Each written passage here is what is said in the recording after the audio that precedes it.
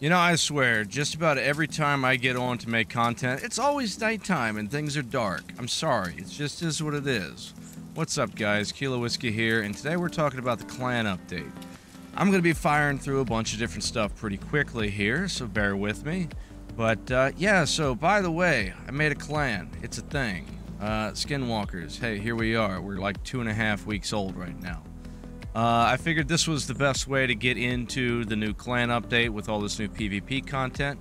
So, I mean, full disclosure, I have not been clanless for like the past ever. You know, I've always been in clans. I've always had alts and clans. For YouTube, I've kept this character neutral, you know, and I'm gonna continue to keep a neutral character. But I just figured since Kilo here's a max level 150, yeah, it would be kind of a waste of them just to use them for PvE stuff. I might as well gear him up for PvP and go do that thing. So that's what I did. You know, he's got a full, you know, PvP loadout, and I'm, you know, gonna max mod my A4 here, my VSS, and we're gonna have some fun PvP content coming up in the future. But yeah, so let's run through all this stuff about this PvP update that I've discussed in the beginning.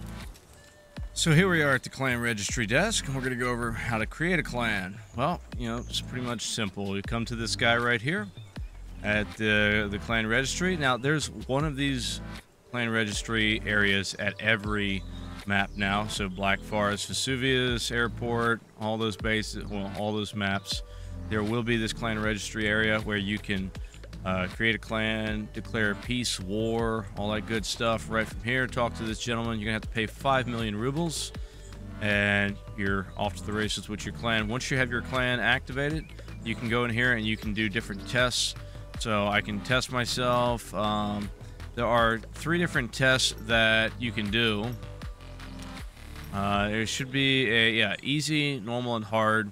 Each one has different levels of clan points, and I think it's like 20, 10, and 5, something like that. And they give you know, he'll give you different tasks you can do to get your clan points. When we open up our clan menu, you know, hitting O. So my clan, I created a Skinwalkers. You know, we have 26 people as of right now out of 200. The leveling system hasn't come into play yet. You know, we're at 21,000 clan points, which I think is actually pretty good given the fact that I only created this clan 2 weeks ago. Barely 2 weeks ago. Yeah, so we're just over 2 weeks in existence. And, you know, we're at 21,000 clan points. I think that's pretty solid. You know, so right here it shows you where, like, what bases you currently own and the timers and how long until that's up. You know, your clan motto, your clan message. You can edit all this stuff and make it. Your clan's emblem is in the background. I think it looks really nice.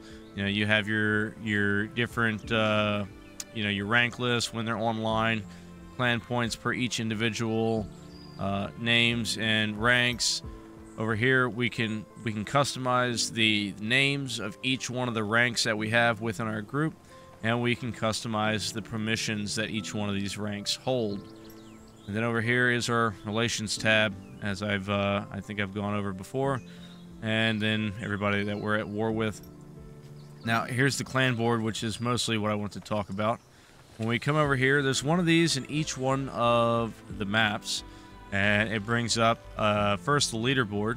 So you can see like Revenant right here is in first place, you know, with a good amount of clan points. Your first, second, and third. We're 2 weeks old, and we're in 12th spot, so I'm really proud of that. Really happy with the guys. They've been putting a lot of hard work, and I think in another week or so, we'll be probably in the... I think we'll be coming close to the top 5. It's like we're doing pretty good. We can sit here and we can scroll through this list, and then you can see some of these other groups, and it goes down. I think there's like 150 clans in this server for US 1. And then right here, so we have our different levels. So we got, like, you know, level 1 tier clan, level 2, level 3, 4. None of this has been implemented yet, so that's why nothing shows up. But basically what it's going to go off of is however many clan points you have will determine your clan's level. This right here is the capture map. And I touched on this briefly in the update that I did before. And basically what this shows is where all of the different bases are within the map that you're in and where they'll connect to. So we got these big circles here are weekly bases. These smaller circles are daily bases. Radio station, my clan currently holds it.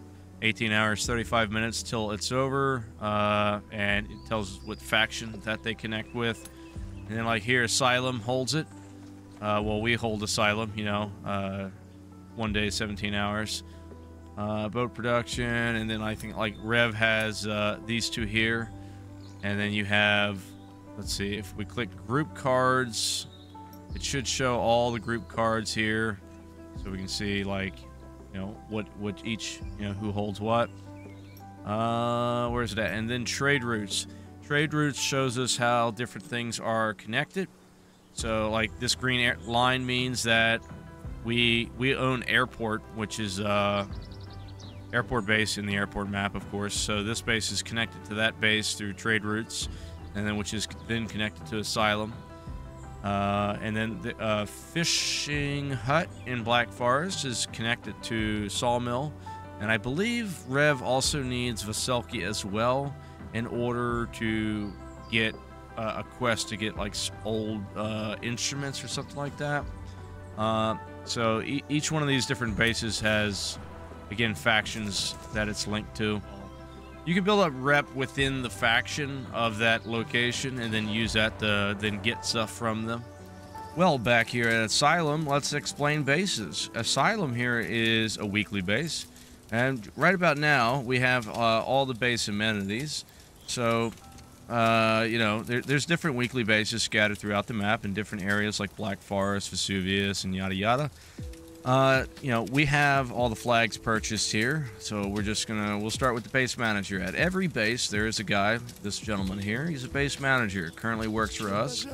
So he's got, you know, our clan tag and emblem, all that there. When we open up the dialogue with him, I can do two things. I can either work for the benefit of the clan, and he's going to have different quests that I can do where I can deliver packages to different areas for clan points. I can also bring him stuff like radio parts or certain artifacts, and you can develop points within you know, that faction. And also, you know, there's trade routes that get involved into this that I discussed earlier using the board. I don't think we have a settlement spokesman yet for this location, but yeah, the settlement spokesman is where you would buy that stuff through. That's a guide. We'll get into that in just a minute. But yeah, so you can do quests, earn clan points, buy stuff from the traders. Over here, about base control. So if I go to add flag, which is our first option, it brings us up here into this little cool overhead view. Shows us the general area. We can click on individual flag locations to see where the flag would be. And we can buy these flags. The base, when you capture it, comes with 3 flags by default. You have to purchase each additional flag for 1,000,000 rubles, and this is for a weekly base. Daily bases only come with 1 flag, and you can purchase an additional flag, with the exception of Airport Map, which has 3 flags. These flag locations, like I said, they're 1,000,000 rubles a piece, and you know, they have your logo on them from your clan, and we can jump around and look at these different spots, you know, using this interface. Coming back here to our base, we can open our base control interface, and then right here, you know, so this is the control interface: base name, base level, clan owner. We have money in the account right now for buying traders and stuff. Time before the attack happens, our clan's emblem, and then we can come over here to base account. So these are all the different vendors that we have at Asylum, and this is how much money that they've generated thus far. So the base armorer always usually brings in the most amount of money, followed by, you know, the cloth trader. The A trader's been around the longest. That's why he's got, you know, what he does. But some bases are more lucrative than others. Some clans like to shoot neutral players. I don't. I mean, if they want to come in and they want to spend money and use our traders, power to them. That's what they're there for, right? I'll take your money. Come over here to base modifying. And this is kind of all the different options that you can buy for the base. So cloth trader, armor trader, different workbenches, a stockman, We have most of these things purchased. And then down here, settlement spokesman involves the new trade routes that I talked about before with bases being linked together. Every base, daily bases usually have like 4 guards, I believe, or is it 4? Or is it, it's like, what, 2 patrol guards and like 2 stationary guards, something like that. I forget, I'll have to look again, but clan bases have, or weekly bases have the most amount of guards. So if I go over here to base guard and I click buy, once I've purchased them, then I have to sit here and click setup. And when I go into setup, it brings up this little window over here, 0 out of 6, 0 out of 3. So that means all of our guards are currently placed. But if you want to place a guard, you want to keep this window open while you're running around. And I believe we got a couple static guards over here by the front. These guards have infinite health. They cannot die outside of capture. They can only be killed during capture. They're just AI bots. They'll walk around. They'll shoot stuff. It creates a safe zone, so if enemy clans try to come in this area, you know, they'll mess them up. I can walk up to them, and I can actually interact with them. I could tell this guy to follow me, and I can move him to different positions, and then, you know, maintain position. He'll just stay here. If I want to spawn guards in a particular place, so stationary guards, if I want this guard right here, you know, I'll stand right where I want the guard, and then you see how this lights up. I'll click on this, and then I'll be able to place the guard in that position. In the past, you could do, you know, stuff like place the guards into bushes, but now it's not really a point to do any of that because these guys walk around. If I place him into that bush, he's just going to kind of wander around this general area. If a dog comes up, he'll fall back, take cover, throw grenades, that sort of thing. So I've kind of liked the stationary guards, how they had them before, but, you know, it is what it is. Change and whatnot, have to adapt. These are kind of new cosmetics that they added for the clan bases, so you can get your clan's emblem on these different banners, and each base has different numbers of banners, and you can place them all over the place. Let's see here. So, oh, there's a patrolling guard. So you got stationary guards, patrolling guards that walk around, snipers. I think we have a water well here now, so that's one of the other things you can get. Some of these bases have their own wells. The guide, we'll get into him in just a minute. You know, your own bulletin board. So I can come over here, I can do PvP event, I can go shopping for whatever items I want. On the community market, I come in here, and here's our own stockman, so you can open up a vault, and this connects to everything else, of course. You know, you can store stuff in there. You got your base armor, so you can sit here and you know, have them clean and repair all your weapons. Cool thing about the base armor is they got all the armor-piercing ammo types for the most part, besides like BS rounds that you usually get with black sleeves. It's a very convenient place to get it. I'll buy usually a couple thousand rounds at a time and throw them in my warehouse so I can mail them to different locations and stuff like that. This cloth trader here is also pretty cool because if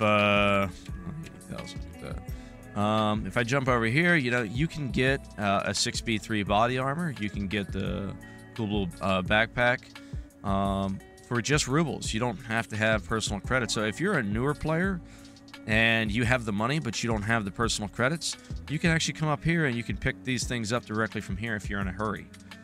And then going upstairs, well, what we got here? We got the technician. Again, he sells you know, stuff like, you know, these lights, no personal credits needed, no personal credits needed for that. So this isn't just for the clan. Clanless can come in here and clanless can purchase stuff from here. So the medic, a lot of people use, especially for PvP, because you can get vitamins and, more importantly, carbon pills.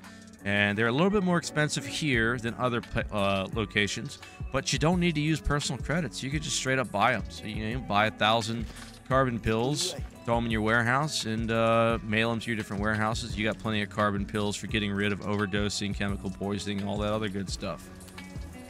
Yeah, so I think that pretty much covers it for what we got here. So your clan interface. So when you hit O, it'll bring up this little clan interface, clan name, the different levels. Like I said before, the levels aren't implemented yet, but they will be very shortly. Your clan's motto, total number of members in the clan, clan points, message, and then right here's a little list showing the current bases that you own. You know, how many clan points you have, ranks you are. You know, members, you can go on your members list, and then the different permissions for your different ranks within your clan, and then relations. You can see who you're allied with, who you're at war with. Funny story, I didn't declare a war on any of these people. I just made the clan, and all of them automatically war decked me, but whatever.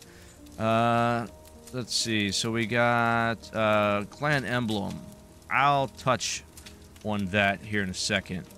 But you know, let's use the guide real quick. So, cool thing about these guides is you can fast travel from any base you own within the map using these guides here. So, we're going to go do airport defense or attack right now. And since our clan currently owns a radio station here, I just fast traveled from Asylum to radio station. And now I can just run right over here to airport gate and get over to airport base. Now in the future, I believe they're going to expand upon this, and you'll be able to potentially fast travel to different maps if you hold key bases. But while I'm here at this daily base, so you can see that we still have some patrolling guards. It's not nearly as big. There's only 2 flags for this location. And we have our base guide, so I could travel to any other bases we own within the map. And daily bases just have a base trader for the most part, and he'll buy pretty much anything, and he'll usually hold on to a lot of stuff. So it is for newer players in clanless. You can swing by these junk traders, and sometimes you can find like here crafting components on the cheap. But yeah, so I think that's pretty much everything regarding bases, daily bases, the flag system. Let's see, all these bases are captured through capturing flag. Capture the flag here. So here's our different flag poles. Each base has different amounts of them. It's kind of cool. They add your clan emblem onto it, but I do find it a bit annoying that the flags here are blue, and I do like the blue and gold with our clan's logo on it. So we got red and gold for the banners, but then the flags are blue and gold. It would be kind of nice for them to expand upon this, and maybe, I don't know, it just triggers my OCD. You got red and gold, blue and gold. Maybe some consistency here, or give us the option to choose the flag background. I think would be cool going forward in the future. To raise and lower these flags, if you just come up to it, you hit F, and then while you hit F onto it, you got to hold F. The flag will lower, raise the other flag back up. If it's a daily base, you have to take the flag in order to take it over. Defenders do get an advantage in that if they've held the base for multiple days, they only need usually 1 flag to maintain ownership of it, like with a weekly base. But if they've taken the base for the first time, they have to hold 3 flags, otherwise ownership can flip. Once you lose ownership of the base, you're going to get kicked out. Like as of right now, I have a respawn point for that campfire right over there. If I die, I'll come back to here. But let's say the base is under attack. They now have these new campfires around the base, like this guy right here. So this is one of your outside campfires. It's not currently lit right now, but radio tower is right over there on the hill. So here's radio station, then here's the campfire. They're usually right on the edge of the PvP zone, so you can see right here that I'm within the PvP zone currently. And if I start running in this direction, you're going to see that little thing should go away pretty soon. There it goes. Okay, it's gone. So now I'm technically outside the PvP zone. So that's how you can tell if you're in it or outside. Once I go in, there it is. Now I'm within the PvP zone.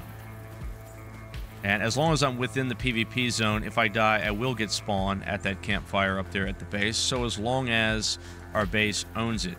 If I get respawn at this outside campfire, which only works for clan characters, clanless cannot get this respawn campfire, which lights 30 minutes before the base goes up for attack. So when there's 30 minutes left on this clock before capture starts, this campfire will activate. Someone can then walk up to this campfire and get the safe zone. Once they have the safe zone respawn point, for the next, for the rest of the base capture, even if they run outside of the safe zone and they die somewhere outside of the safe zone, they will come back to this fire if they don't change their spawn point somewhere else. So if you're defending a certain base, usually most guys will come here to this campfire, set their spawn point here, and then run up to the base and set their spawn point at the base. That way, if there's a force attacking and we're wiped out, we get reset back to this campfire, and it gives us a chance to more easily take back the base. These campfires are a good and a bad thing. They can work out to your advantage sometimes, but they can also be a major disadvantage because they become a point of control where it's very easy to camp players. Like this one here is a terrible location. It's out in the middle of the field, so it's very easy to be camped at this fire, and it's very hard to attack the base from the fire. Most people that try to attack radio station either attack from the village over here or from the airport gate, since it's a better spawn point with more cover to get up to the base. Or you see how we can see all these different people's clan tags here. If I go in here to relation, I can go to normal, which you don't want to have that, but then if I go to emblem, it takes up less of the screen. But I usually just run it on forever, that way I can see names for callouts.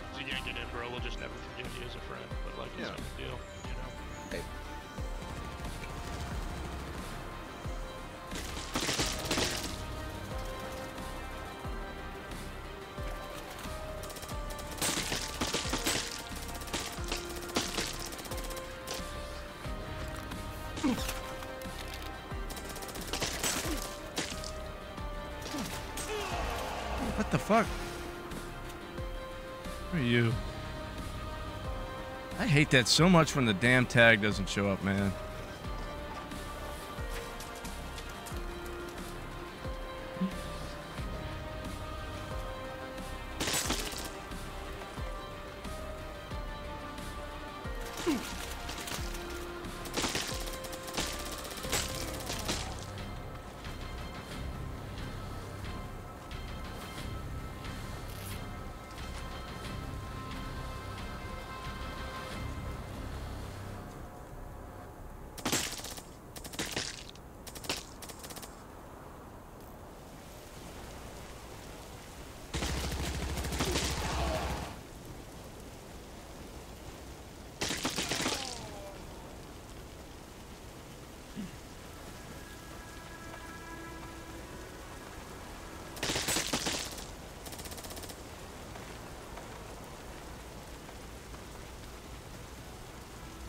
That's a lot of spiders.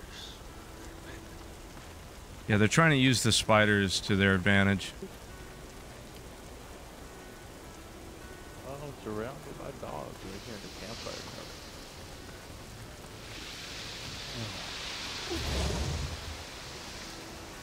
See you guys.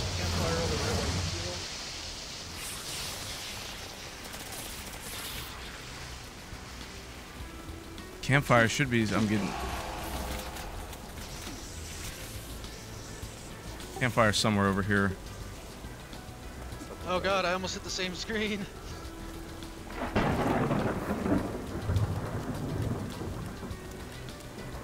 Oh, so much radiation. Yeah.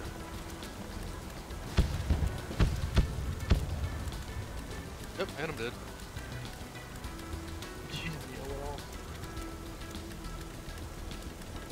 Yeah, I just Michael Jordan.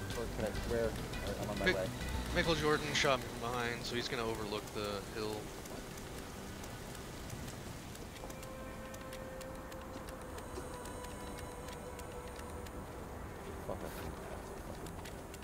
Yeah, there's still about 6 or 7 of them over there in the report. Not a little bit.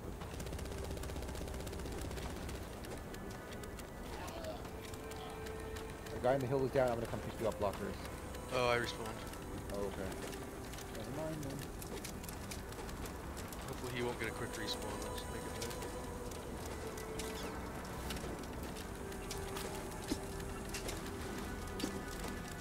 Wait, the airport base is gonna be up soon? Yeah, 20 Yeah, minutes. 10 minutes. Oh, is it I'm 10? gonna head over and see what I can do. Yeah, if you guys can hold that, that'd be great. Since you're already Yep. here. I would recommend not getting. But yeah, guys, so that's pretty much all I have for you right now. I still got some Vesuvius stuff that I'm working on. I plan on getting around to... I'm trying to get that out as fast as I can. It's just with all this clan stuff going on now, it's a bit hard to kind of juggle everything. I'm going to be going into the Witches' Cauldrons, doing that whole quest line. I want to get show you guys how to unlock the fast travel between airport and yeah, Vesuvius. Also Reaper's quest line. So Reaper is now the weapon dealer. Vanya kind of sits in its own little back office. I'm going to fully dive into that, and I want to go through the whole new quest line and show you how to unlock that, how to get that, how to get all that stuff open. So we're gonna, be looking for that coming out next. As always, love you guys. Thanks for subscribing. Thanks for watching. Thanks for sticking around to the end. If you have any comments, anything at all, let me know down in the comments section. I always try to help out as best I can. And yeah, we're recruiting. So if you play on the US1 server and you want to hop in, have a good time. Skinwalkers is recruiting. Shameless plug. But see you next time, guys. Thanks for watching.